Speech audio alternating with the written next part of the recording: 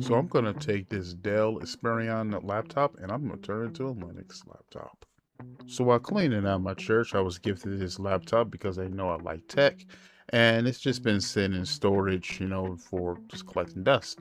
And I had the idea of, wait, I can use this.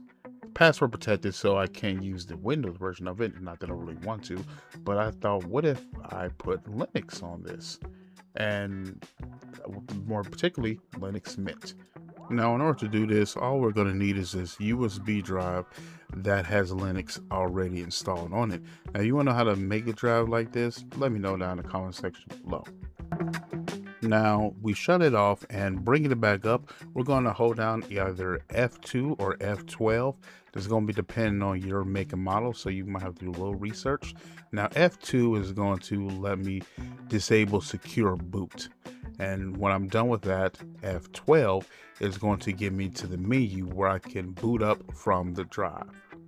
After you disable secure boot, going into the F12 menu, for me, you have the option to boot into the boot drive. Now, for me, my bootable drive contains Linux Mint Cinnamon. So that's what I see in my menu, and that's what I just have to select.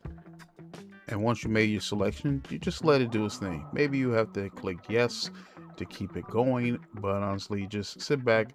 This might take a few seconds or maybe a few minutes, but this is one of the best parts just because it makes you feel smart, honestly, by seeing all this.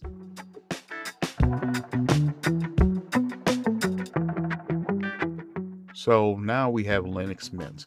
Now we're not 100% done here because it's not actually installed. Right now we're running off the USB. Now you see that disk at the top left of my screen? That will be the actual installation. So if you decide to actually go through with this operating system, then you will select that. But this is the time if you want to just try it out. If you don't like it, start over, unplug the drive, and you go right back to Windows. But that's not what we're going to do here because we've already committed.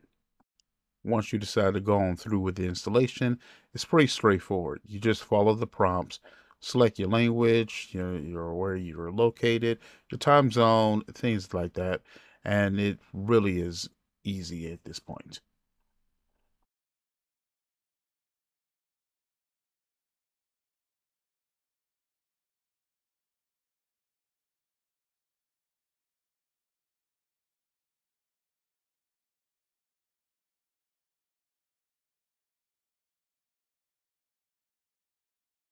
Now, I didn't mention this at first, but you will have the option to either dual boot your computer or do a clean install, which means wiping everything and replacing it purely with Linux.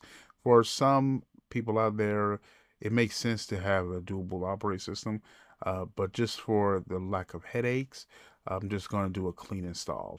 And you'll know you've done it right when it reboots into Linux rather than Windows. And we've done it. This laptop is now running Linux Mint, full with a whole bunch of goodies that come right out of the box.